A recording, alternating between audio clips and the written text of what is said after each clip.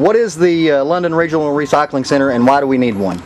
Well, the London Regional Recycle Center was developed along with the county to be able to handle the volume of recycling that needs to be done in Laurel and surrounding cities and counties. We hope to make this a regional facility that will handle 6 to 8 counties that surround Laurel County. That's our long-term goal. And why do we need one? Well, we're just putting so much in the landfills now that we plan to cut half the waste that we're taking to the landfill out of the City of London by the end of next fiscal year.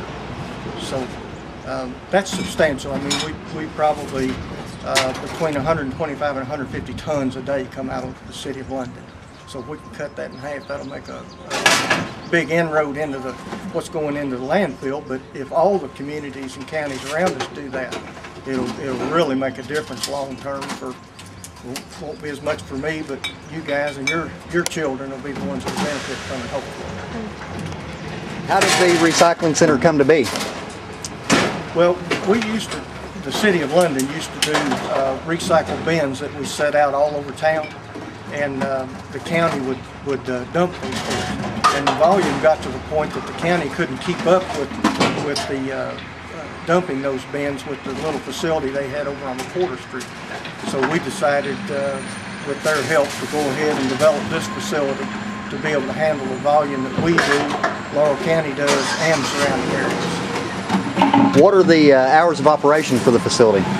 Well, the processing hours are 7 to 3:30, but the drop-off facility, what we're standing in front of, is open 24 hours a day, 7 days a week. What types of recyclable materials do you guys accept here? Well, we take all the plastics from 1 through 7, any of those type plastics. Explain that. What do you mean by 1 through 7? If you look on the bottom of any container, it'll have a triangle, and it'll have a number in that triangle. Now, if it's 1, I'd like to have it in these 2 bins down here. Number 2 colored is like yellow milk jugs. Number 2 clear is like the OPEG milk jugs, or the almost clear milk jug. And we do need those separated. It helps us, in our facility, process those items. So it's as simple as looking on the item and checking for a number. You've got 1 in 1 container, 2 colored, 2 clear in separate containers, and then 3 through 7 goes in 1 container. So it's kind of the junk items that we process those all together, the 3 through 7. Okay. Does the city pick up recyclable materials from my home or office?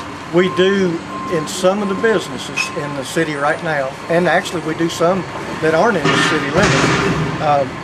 In this year's budget, we have an automated truck budgeted for, and Herbie Kirby's that we're going to start collecting curbside recycling citywide. So that'll be by the end of this fiscal year. Other than helping the environment, obviously, what are any other benefits of the recycling center here? Well, I think the environment's the big one. And I think, we're trying to promote tourism all the time, and, it's amazing to me how much litter gets thrown out on the side of the road. Hopefully we'll get that under control a little bit. And actually there's, we're making this pay for itself. This is not costing the city. This is a benefit to the city, so it's paying its own way. So I noticed on your website that you mentioned that some of the schools are actually profiting from what you guys are doing here. Explain how that works. Well, when we set the schools up, we decided that we were going to subsidize them a little, but in doing that we hope to get the children and the teachers involved. And the mayor and I discussed it and talked about it at length. And actually my daughter's the one that gave me the idea. She teaches in Meade County, and she was telling me they don't have any money for classroom pencils, paper, just anything the children need. So, I told the mayor, I said, well, let's just say everything that the schools recycle, we give it back to the schools, but it has to go to teachers to be used for supplies in the classroom. Now, they can have a pizza day for the kids or something like that, but you'd be surprised at the participation we've got doing that. January 1st, which is the first quarter, and we gave the schools $2,300 in recyclables back to them. Now we've got a quarter that'll be figured this quarter and given to them when school starts, so they'll have money to start back on. So hopefully, a lot of the schools are even competing now. Who can get the most? So it's going to be a good thing for the young children. So that's a win-win situation. It is. It really is. Are there any other surrounding counties that are following London's lead on this issue? Well, a lot of surrounding counties are doing recycle centers. I noticed in our region, there's only 4 other regional recycle facilities. When the state grants came out, they list whether you're a regional or just a county recycle center, and so we're probably within 5 or 6 county radius. We're the only one that's trying to do a regional recycle. So, and you can see this is a very busy spot right here. Oh, yes. Approximately how many people during the day do you anticipate maybe come here? It's hard to say. I would say 50, 75 a day. I've been through here at 2 o'clock in the morning, and there'll be somebody out here recycling. 5 o'clock in the morning, somebody. Anytime I have to get out for anything in the city business during the night when it gets called out, I'll always drop by here because it just amazes me that people get out in the middle of the night. But I mean, a lot of people work days, and that's their day, so it works. And that's one reason we wanted to make it 24 hours. Everybody has the ability to recycle. They don't have a reason not to now. Okay, so we talked about the recycling center is obviously budget neutral, so it actually doesn't cost the city any money. So you could say that there's really no taxpayer money being spent on this facility. No taxpayer money being spent here. Your website mentioned recycled water. Can you talk a little bit about maybe I believe that it's in reference to the rain barrels? Raintainers. We started to, the city purchased 40 of those, and we're going to just initially kick it off small. We've got the applications to purchase those on our website. I think they're $125. And it's a barrel that hooks to your downspout. The water goes into it, and it's got a top that you can plant flowers in. It's got a wick that draws water out of it. It also has a spout on it that you can drain water out of it using your garden, or you can hook a soaker hose to it and just have it, soak the beds right adjacent to it. And we're going to sell those, and hopefully, we're just selling them at our cost, trying to get people to start recycling rainwater. Now, if somebody was interested in actually getting one of those rain barrels for their home or their business, how would they go about doing that? They can get on our website. The order form is on the website. Okay. Stop by City Hall, pay for it. They'll bring your receipt, come to my office, and pick it up. We keep them there.